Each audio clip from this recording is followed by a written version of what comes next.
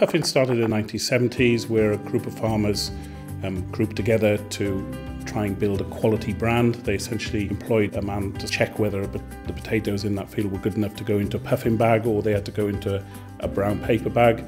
Those potatoes then were sent throughout the wholesale markets throughout the UK, and very quickly the Puffin brand, the Puffin bag, picked up a reputation for being an excellent product. The company then evolved as the supermarkets became more prevalent over the following 15-20 years.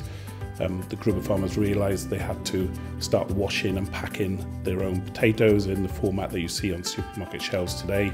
So in 1995 they came onto this site and put a wash line in, and the business has grown since then. We essentially have 20 growers that supply our products into this factory. We then supply that out to most of the major retailers in Wales, to their Welsh stores. Our business is built on Welsh provenance.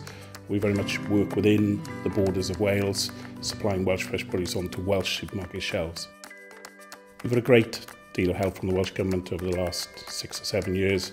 We've had a significant PMG grant that has helped this business grow quickly. We worked very closely with the food centres on product development.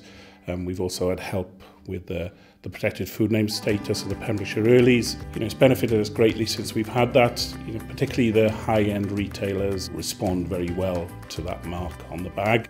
We want to keep expanding. We're now doing probably 80% of the retail potatoes in the major multiples in Wales. We're looking to broaden that range of fresh produce, so other whole veg. And I think the next big step is to add value to that. People are buying more ready prepared veg, so I think that's one of the things we want to do in the next 12 or 18 months is build a facility here that will do prep veg into the supermarkets in Wales.